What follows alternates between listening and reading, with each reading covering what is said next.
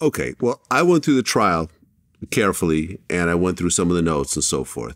So the story you told matches up with everything that I said, everything that you said. So at one point, when you were inside of the actual Texaco, you told the man that, oh, I think there might be a problem outside. It wasn't me who did that. It was a witness inside of the store who did that. Okay. A passerby who was going in the store to buy some Bud Lights. He told right, because the clerk, he saw the altercation, yeah. Yeah, because when he walked in, I had the weapon already trained on him. So when he walked in, he told the clerk what he saw. Got it.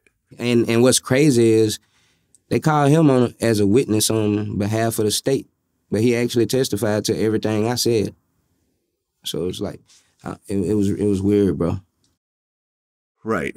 Well, when you told him to get his hands out of his pockets and to stop threatening you, ultimately you did have to use deadly force. It was 6 shots that you fired. Yeah.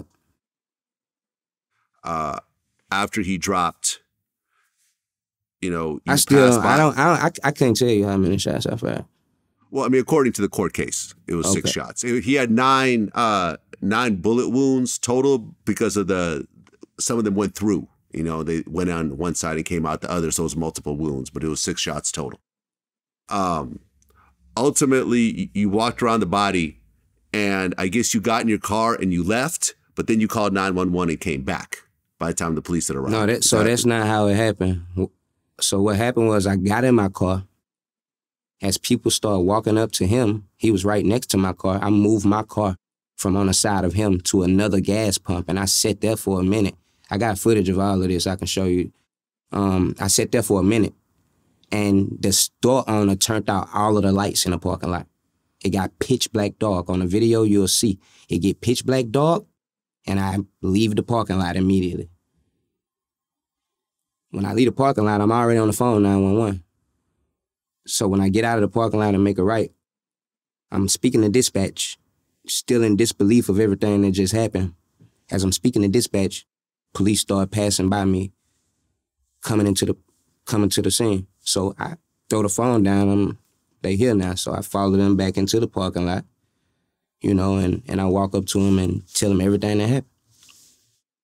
Right. I guess you approached the police and you told them what happened, and then you said you have the gun in your car and it's unloaded. Yep. Right?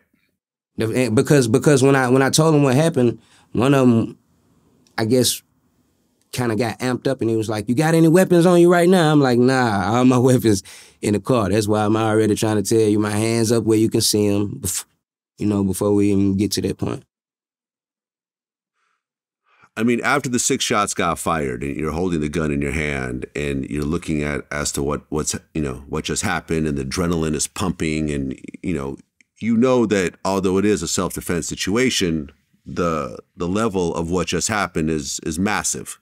What's going through your mind at that point? Man, I'm still in. I mean, I don't mean to sound selfish, but when my life flashed in front of my eyes, bro, it took so long for me to come back to my normal feeling of safety. When I say my nerves were so rattled because this dude right in my face, reaching in his pocket, telling me what he finna do to me. And you right in my face. So it's like, I'm so glad that nothing happened to me, because evidently, something was about to happen to me. I just couldn't get over the fact that I almost didn't make it home. You know what I'm saying? Like, I couldn't get past that. It was hard for me to get past that, to even go to the next step of thinking, man. Once your life flash in front of your eyes, the next 10 minutes, you ain't just going thinking about nothing else, man. It's gonna take you a second to really just let everything soak in. Well, the victim was 32-year-old Denzeria O'Ferris Jr. He was taken to the hospital and he died of his wounds. And I just want to say, rest in peace to Denzeria, and my condolences to his family. Yeah, condolences to his family, and definitely rest in peace. And like I tell you, his family is actually some of his people in his family. Like, they are from the same community I'm from. You know what I'm saying? Like, I never knew him, but it's people in his family that's from my same community, and we grew up in the same areas. You understand what I'm saying? So it's definitely it's an unfortunate situation, and I definitely want to send my prayers out to his family. It's a serious situation, and it's just an unfortunate situation, and I pray that they understand that I was in fear of my life, and I would never put nobody else's life in danger unless I was, you know, and, you know.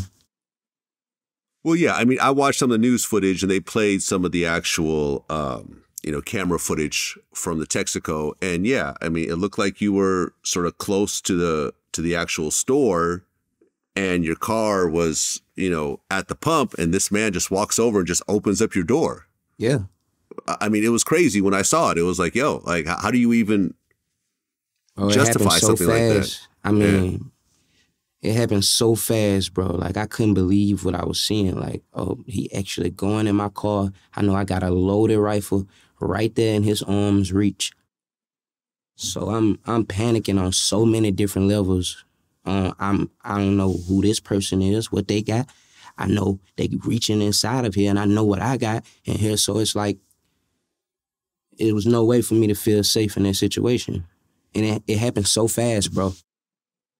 At the drop of a dime, I'm talking to somebody, I look over, what the, you know what I'm saying? Like,